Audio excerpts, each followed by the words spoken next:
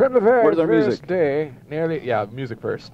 Get the music. Music. Yeah, cue the music. There we go. We're up to what, number 11 here? Oh, I'm no. on spot number 9. Number 9. Take number 9. Now, Good enough. from the very first day, nearly a century ago, that she set course across the Bering Sea, the United States Coast Guard cutter Bear began accumulating new knowledge of the North.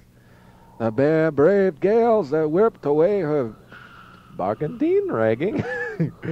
Her crew jettisoned tons of snow and sleet as the barometer fell below 27 inches. She ran hard aground on OPEC fog. She hid in the lees of islets while drifting ice floes ravished lesser ships around her. Once, in 1922, an Arctic floe, she was seized fast, squeezed tight, and lifted like a lemon twist on a bowl of frozen punch.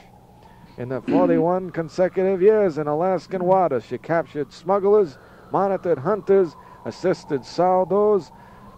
Right. Was she a Sourdoughs. prostitute? Sardies? That's a great restaurant. Sourdoughs. Doctored Eskimos and showed an American flag. She also saved the lives of 5,000 people in the harsh northern climes. Maybe that was her greatest accomplishment. And the saving of the many lives, but for those who served the border, she is most remembered for her rugged beauty and durability. She was to all her crew a safe haven from the hostile environment in which she normally worked. You leave it or don't. Stuff it.